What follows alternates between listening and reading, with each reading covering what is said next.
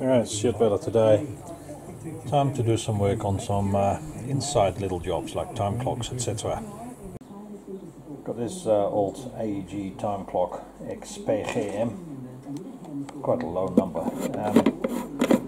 Plugged it in, it doesn't seem to work, so I'll have a look, see if we can work out what the problem is on this device and see if we can get it to work.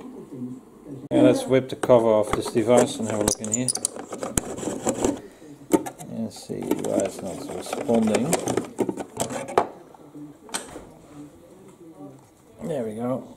Got the cover off. I just see straight away there's a pillar missing here on the nameplate. Interesting. I'm going to do a continuity check on the motor. So this clock, AEG time clock, they've got an AC synchronous motor here at the bottom. And I'm just going to check the continuity. Let's see what we're going to get here. 8.027 kilowatts. Okay, just going to check how much current the motor is drawing. It's at blocked condition.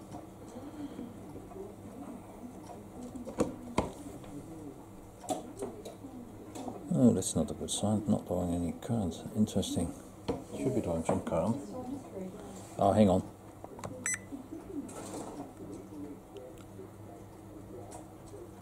The meter need to be on AC. That is 13.3, 13.4 milliampere. I'm going to energize it again and see if we can get the thing to spin.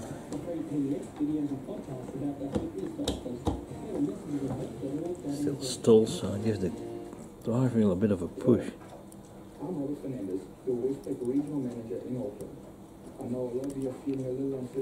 It's toying. Needs to go the other way, but it's alright. I'll just push it this way.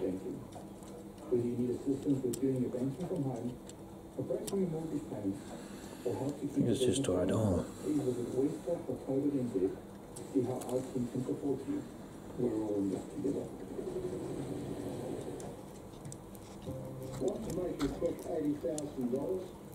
There we go, it's freed up.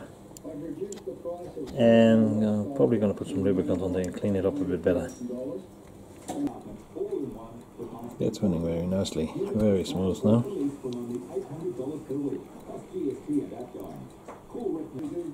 Here we got the so-controlled escapement, trend escapement. So this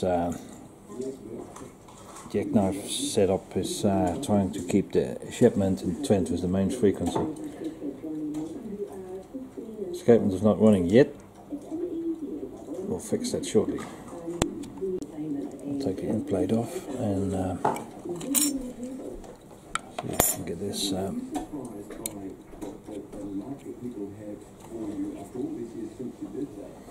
The spring needs to load up first too as well, so we're gonna get a different angle on this and put a bit of lubrication on the device.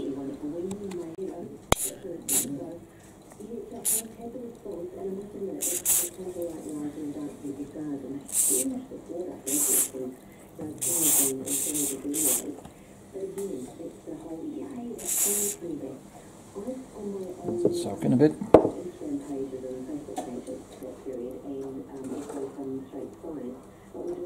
Well, it's freeing itself up slowly, so it can't beat natural daylight. So again, I got the escapement outside now because it's a good day today. So this is the crankshaft is driven by the synchronous motor, which wound up through the gear train winds up the main spring, which is a so-called root fader, and I'll show you that a bit later. Escapement. And we got all the gears here on the countdown train. It looks like a half-second beat.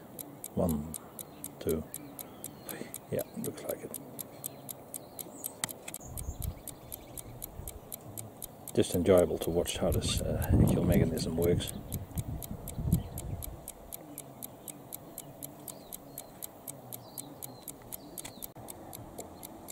You can see part of the drivetrain. First, second, third gear, which is winding up the main spring.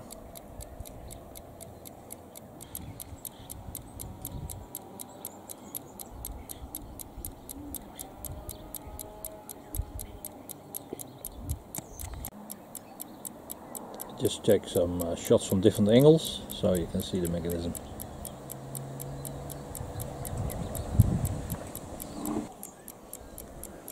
And here we have the main spring barrel. So the top gear is driven through the motor, through the reduction gear train. The bottom part of the barrel is with the gears is driving the actual clockwork mechanism. So if there is a power cut, the clock keeps going. So if I de-energize the clock, if I can do it here, then you will see the escapement stop. The clock will going, and these clocks will maintain power reserve for 24 hours. So that's the whole idea of these controlled escapements. So this control got a double set of contacts. These are the lower two contacts, and I'll operate the mechanism.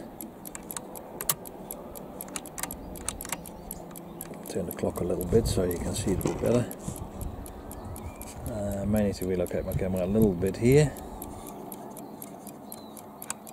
One contact closed, open, open the other one, closed, open one, open two, closed, open one, open two, closed.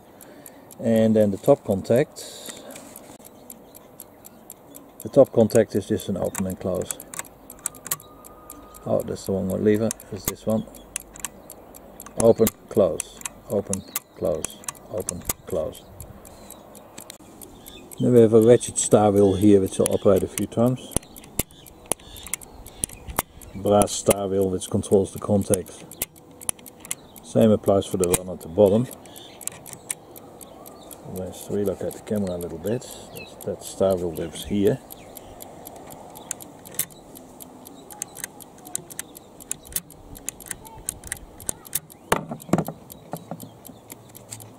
This dial is an astronomical clock, so you have these riders, they're sitting on here, they're controlled by a gear mechanism in the dial itself. So the spins here, they control the top contact, and the spins that underneath, they control the lower contacts. These type of clocks were used in the old powerboard days for tariff control and street lights. I've got a polyphase one as well, and I'll show you how that works, and as well as a close-up on the metering, now the motor itself, I think, yeah. This came out of another clock,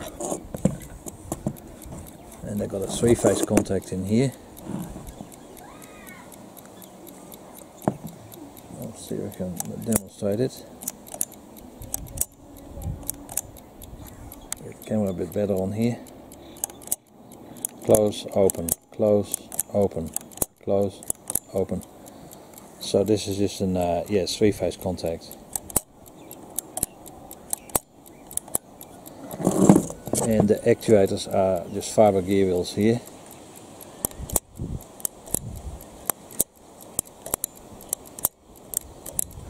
This mechanism, they have date codes on them actually. This clock was 6512, so December 1965. The other clock was 1962. Oh yeah, the latch mechanism here. I'll see if I can get it in zoom. Making videos, your best asset is natural daylight. You can't beat it.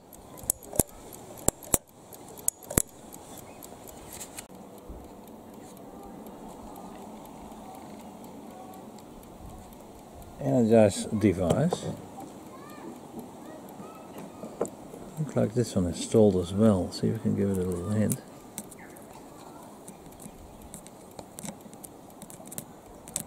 There we go, it's turning. Also dried up grease. This one needs cleaning up. Hope the camera picks it up nicely.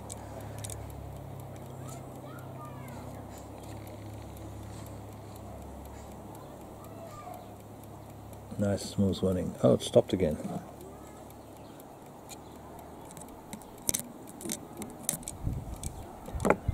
It needs a little bit of maintenance here. A bit of protest from the other side. Let's have a look on the other side.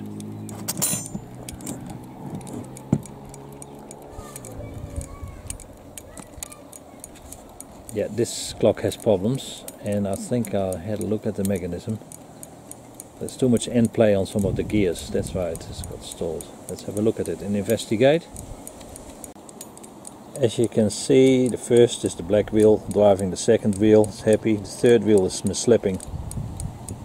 If you look at the shaft, it's under a big angle. So it's not happy, and I can see why. It's missing the drive here.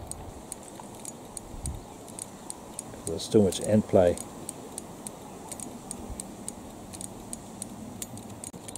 If you look at the bush here, see the movement here, so this needs to be rebushed, so that needs to be drilled out and a new bushing inserted. This is a spare mechanism that got out of a stripped clock, so I'm not going to do it, but I'll keep this one for spare parts anyway. So yeah, that's what happens. An unhappy clock. Okay, we're going to do a quick current measurement on this device here and plug in 14 milliampere, 14.2. This clock is stalled again. I'll let it go, see the difference between running and starting current. Absolutely make bugger all difference. So a synchronous motor normally shouldn't really overheat while it's running or not. So it's running now.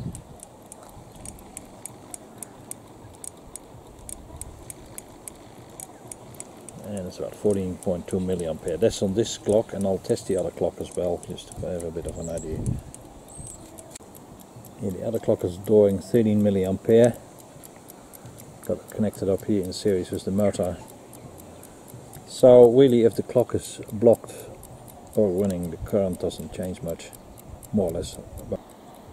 So here we got the nameplate of the AEG LTG 10/1/1G MOD star, 220 volt, 220 volts, 50 hertz.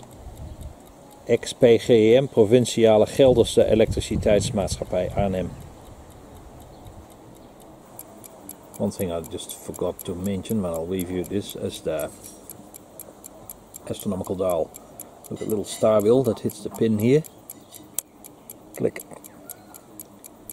So that flicked over, and that drives the internal part in the dial, which makes the sliders move. In this little window is the aperture, which shows the time of the year. I'll be spinning it so you see the days or the months move past. Same time, these sliders adjust themselves. So if a clock like this is purchased by a utility, it's important to know the latitude where the clock is gonna be installed. Like in the Netherlands, it's 52 degrees northern hemisphere. So there is a different eccentric disc which is built within here, compared with a clock which is working like in New Zealand, which is 37 degrees southern. So